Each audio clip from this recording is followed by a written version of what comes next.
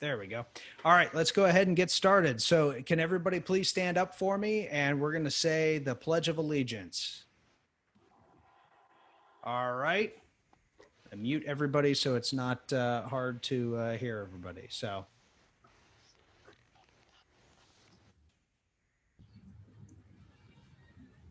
Okay, Scouts, sign up.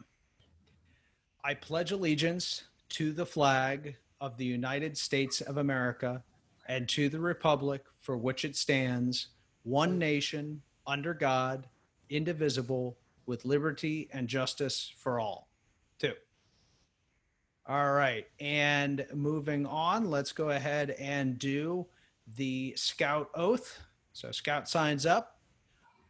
On my honor, I'll do my best to do my duty to God and my country and to obey the Scout law, to help other people at all times and to keep myself physically strong, mentally awake, and morally straight. And then finally, the Scout law. A Scout is trustworthy, loyal, helpful, friendly, courteous, kind, obedient, cheerful, thrifty, brave, clean, and reverent. 2. All right. Great job, everybody.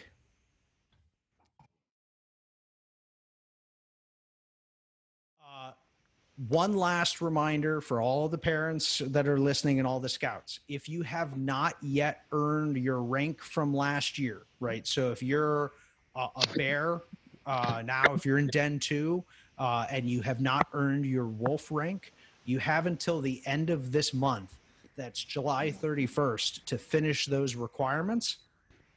And in order to still get your rank. Now, if you're going to miss that by a couple of days, just let me know.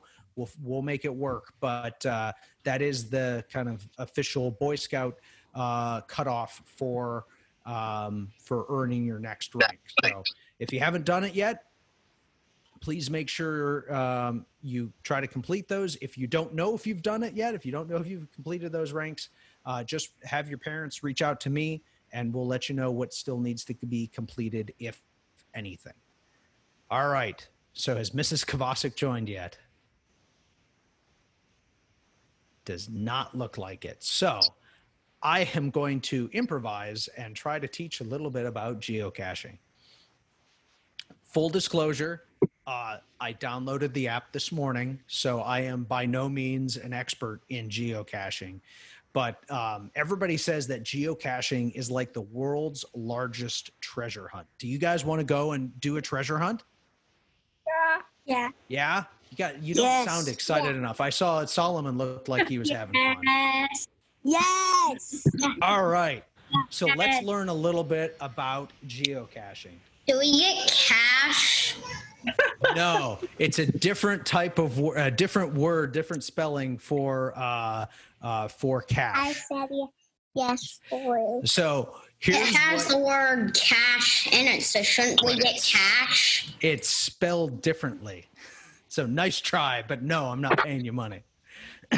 All right. So what is geocaching? So geocaching is where you go outside. You go out into a park. You go out into a neighborhood. You go out somewhere, and you look for these little hidden treasure markers, essentially, using GPS. That could be an actual GPS device, or it could be your phone, could be anything like that. So what you're doing is you're going to a very specific set of GPS coordinates. Do you guys know what GPS stands for?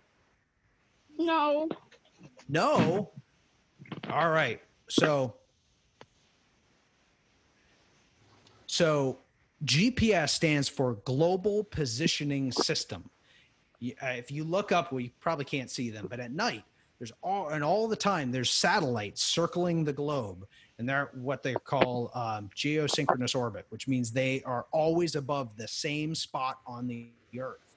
And what they do is they send signals back, and your phones or GPS devices can read those signals, and they can tell how or where they are in the world based upon those signals that they're reading.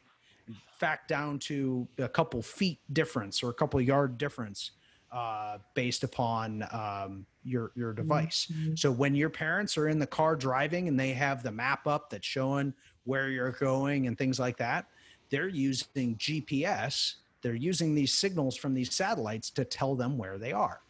So what you're doing when you're going geocaching is that you're using those signals, that your phone or your device that can read those signals, and you're trying to find a hidden prize, essentially, using those signals and trying to find out where it is. So you're going to a specific set of coordinates, a specific spot on a map, and you're trying to find a hidden container at that location. So what do you need to go geocaching? Well, basically, you need a GPS device or a phone or a parent with a phone. Do you guys have parents with a phone? Yes. Yes. I have a phone. Oh, and Solomon's got a phone. So the only other thing that you need is a membership to geocaching.com. And now there's paid memberships and there's also a free membership. All you need is the free membership to geocaching.com. And that is how you're going to go and find these geocaches. And I think, I think I just saw a text come through. Mrs. Kavasik, are you there? I don't see her yet. All right, we'll keep going. Hold on, I was asleep at my duties. There she is. All Katie, right. there? Katie, are you there? Or I'll keep going. I'm here. Sorry, I have you on mute. My house is like a train wreck right now. No worries. So, Katie, we just talked about what geocaching is and what you need to go geocaching. Do you want to take over? Or do you want me to keep going? And you can chime in and tell me what I'm saying wrong. No, you can go ahead because I couldn't pull it up on my phone. All right. So the video. So, but I will chime in for anything, if I hear anything. So Mrs. Kavasik will correct me when I'm wrong. So here's how you play the game. Here's how you go on your treasure hunt. The first thing you're going to need to do is have your parents go either online on your computer or on your phone. On your phone, you go and you search for geocaching.com in your app store, or just in the on the browser on your phone. You're going to go to geocaching.com/account/join, and you're going to set up a free account, and that's going to let you see a whole bunch of different geocaches around where you are right now. And then you're going to go, so if you're on the web, you're going to go to geocaching.com/seek/default, and this web page here, where you're going to click on the link that says hide and seek a cache. You're going to enter your postal code, and then it's going to show you a bunch of different geocaches around that zip code, around that postal code. You're just going to pick one, you're going to click on it, and it's going to ultimately give you some information on where that geocache is located. You're then going to, including the GPS coordinates that you want to enter to be able to go find them. So you're going to type in the coordinates into your GPS device. If you're using the app, you literally just have to tap it. Ironically, we discovered earlier today when I installed the app, there's literally a geocache probably, 20 yards that direction. So you're going to see on your app a whole bunch of different, get past these prompts, you're going to see a whole bunch of different geocaches around the area. What you're going to do is you're going to use your phone, you're going to use your GPS device to help find that hidden geocache. And it's only going to get you close to where it is. You still have to hunt and find the hidden treasure. So once you find it, on the inside of the geocache is usually a log book. You're going to want to write your name and date down. And then you're going to put the geocache back where you found it. And then, of course, you want to share your geocaching stories and photos online as well. So, Katie, how did I do? Did I miss anything? No, you did really good. there are different variations of difficulty. So there's different size. So you can have a regular size, a micro, or a nano. And the nanos are extremely hard to find. So if you find one, you definitely have to let us know. As of a year ago, I want to say there was one hidden at the Zelienople Library that my family has been looking for, and we've never been able to find it. Now, I don't know if it's still there because, full disclosure, we don't have much time to go geocaching in our lives right now. So it's been, a good year since we've tried, but those nanos are really hard. So you can definitely choose the, difficulty level that you want. Also, when you're going for them, sometimes they'll try and trick you. So there was one that we were going to, and I'm not going to say where because it's locally, but there may have been a snake that we thought was real. We hightailed it out, later found out that snake was a decoy to try and get us away from that geocache. So keep that in mind, that you never know if they have something out there trying to deter you from finding it. What's the app name? The app name is geocaching.com. Or if you just search for geocaching, that's GeoCaching.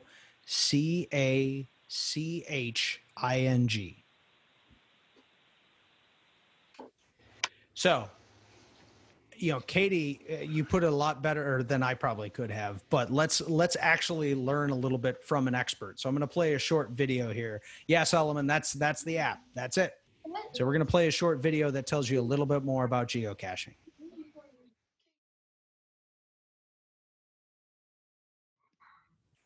So we'll send a link out to everybody with that video, but it basically gives you kind of the rundown of what we're talking about here today. So in terms of the rules of geocaching, because you're going to get to do this later this week and into this weekend, if you some geocaches have things where you can swap things out. You can leave something and take something. So if you're going to take something from the geocache, the cache, if you will, from the geocache, not actual cache, Solomon, then what you want to do is you want to trade it for something of equal or lesser value. So if it's a coin or a pin or things like that, try to have something with you that you could put into that geocache as well. And also inside of the geocache is going to be a cache logbook.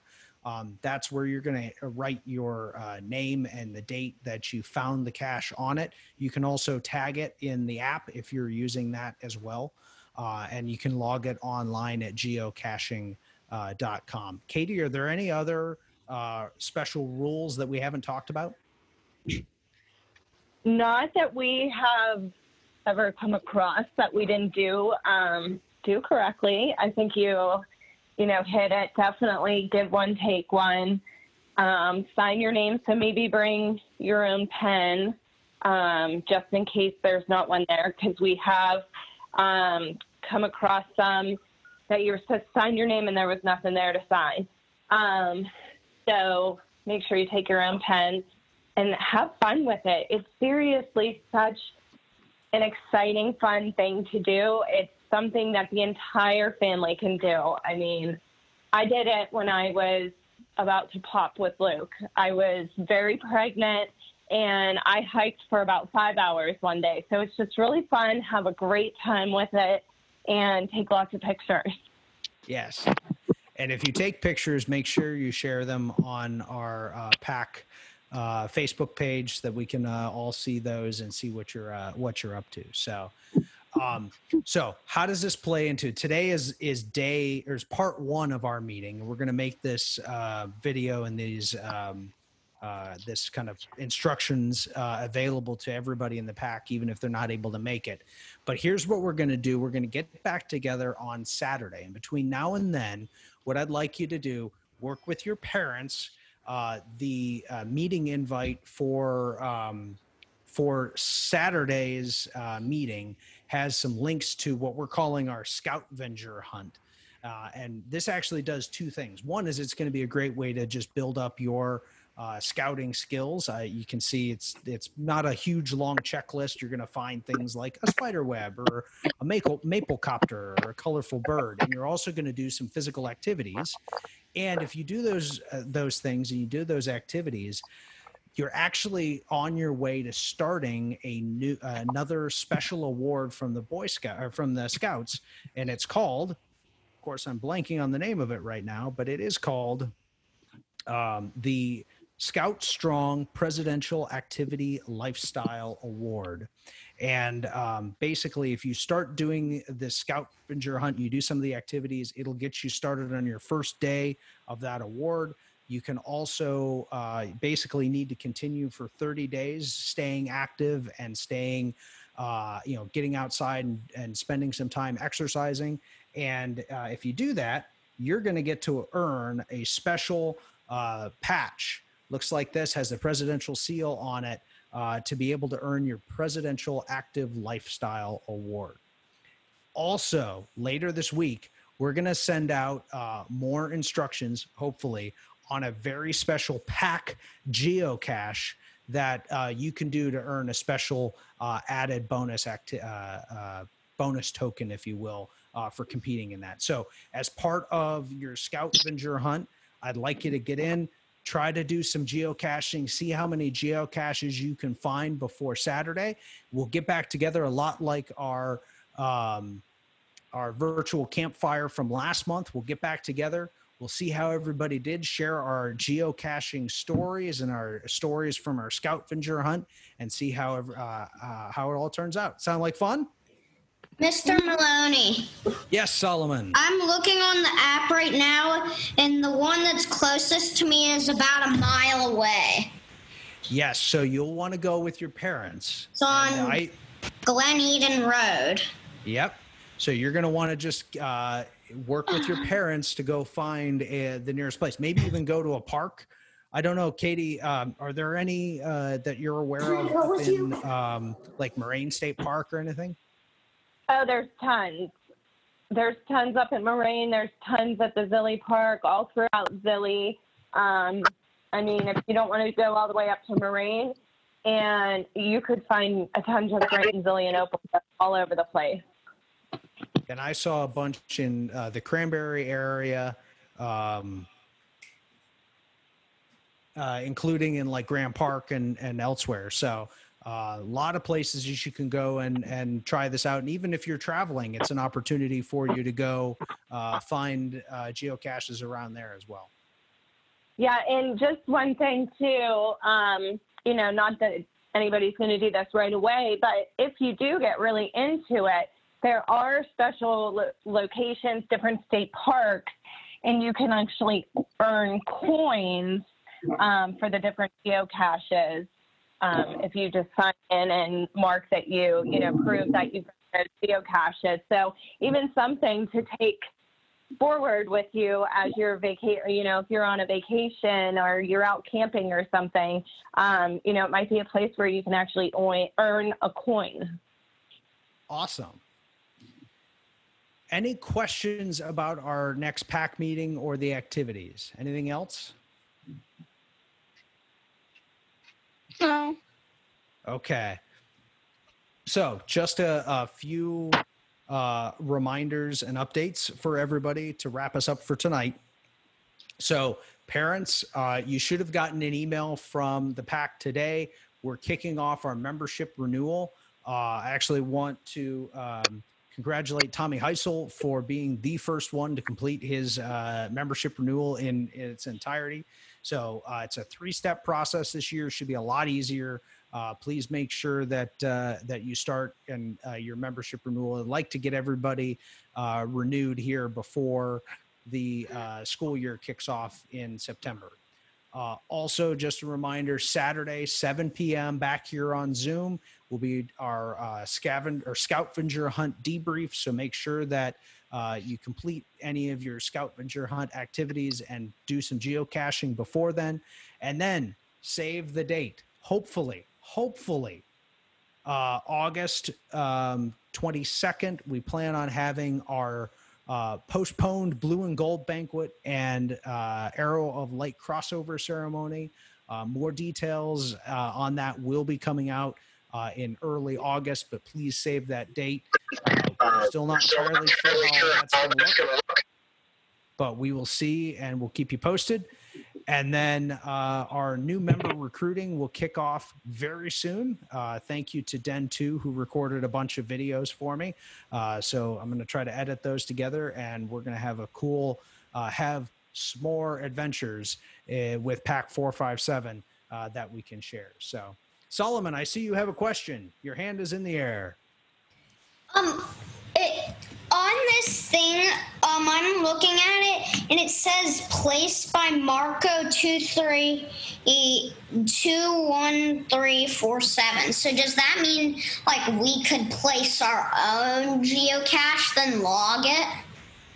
Yes. So as Mrs. Kovacic knows, we've been trying to place one for the pack. We haven't quite gotten that arranged yet. So, but yes, you can submit a geocache to the app, and people can leave it there. I found out that the one that's not too far away from here has actually been there since 2018. And it tells you, if you look in the app, it'll even tell you all the people that have visited it and found it, and sometimes even show you a picture of what it looks like. Although that could be a spoiler if you're trying to find it. So, but yeah, you could hide your own geocache if you wanted to. How would I log it? That I don't know. I'd have to look. Submit it. You know what? We'll have to answer that some other time. But for right now, what we're going to be doing for the activity is just going to find it. Geocache Premium. Possibly, I don't know. Yeah, you have to have the Geocache Premium. So we won't be hiding anything right now, but we'll figure out a way to give you some more information on that. So, all right. With that, any other questions before we wrap up today? All right. That's all we have. Thank you, everybody. I hope you learned a little bit about how to geocache. We'll talk to you on Saturday and see how everybody did in their adventures. Sound good? Okay. Thank you. All right. Thank you, everybody. Have a great night, and we'll talk to you on this weekend.